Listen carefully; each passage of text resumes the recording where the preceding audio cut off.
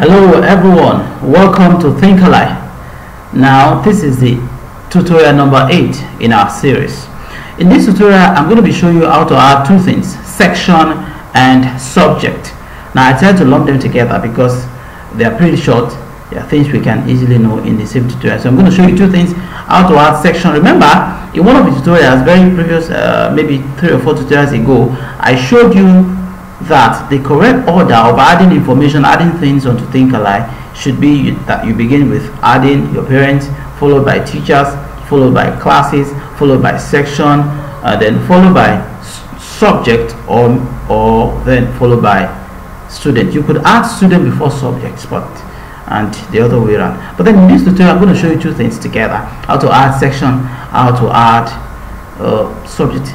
By the way, what is section? THINKALLY looks at this like this. Section can be compared with what you call arms. So for instance, you have a class, basic 1. Basic 1 could have 3 sections: basic 1 gold, basic 1 silver, basic 1 bronze, or say basic 1 A, B, C. They are arms. They are looked upon as arms. But then if your classes are just single classes, they don't have arms, just create a section that is the same name as the class and then link them together. Let me not waste too much time. I'm going to log out so you see it from the beginning. Don't forget, Galaxy is a demo school that you should already have your username. If you don't have your own school's username and password, just get to us. My name is David Adenija, if I have not told you. If you have any comments, drop it in the comment box below. You can visit our website thinkally.net and check our contacts, or you could also send an email to info@thinkally.net. So I'm logging in right now.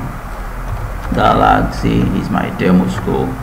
I'm not going to tell you the password so you don't go and start don't mind me. Alright, so I'm signing in to THINKALLY once again. A wonderful system we have here, a lot of things to do. Don't get carried away, don't get confused. It's very easy to use. To add section, again I head on to the academic menu, and then section is one of the child menu. It's one of the sub menu.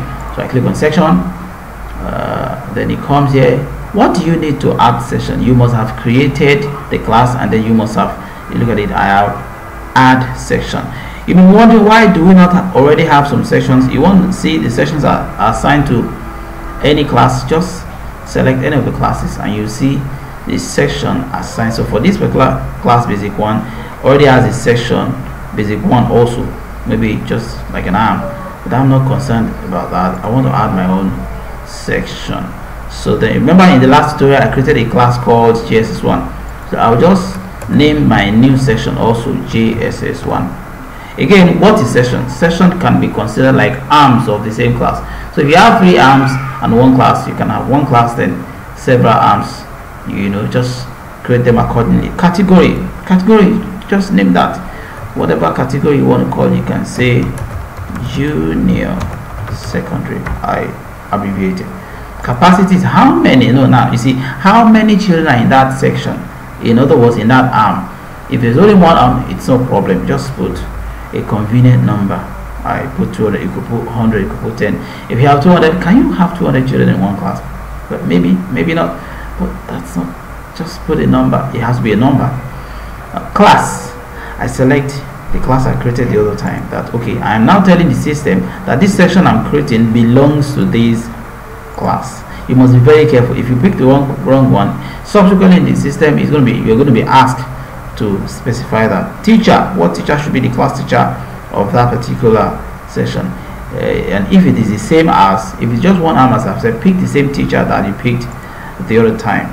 Note, not compulsory, but you may put something. Welcome to our section or to our class. I click add section. Now as you can see, don't mind my internet connection, it will be better next time. Alright, so a section has been added and has been assigned to JSS1. Remember, if you click any of these other classes, it's going to show you the sections, or otherwise we just call them arms because to have a general name. Some people don't call it arms. It will show you the sections assigned to each of those classes. So I'm done showing you how to add section. Let me show you how to add subject. Or should I do that in the next tutorial? Okay, I'm going to do that in the next tutorial.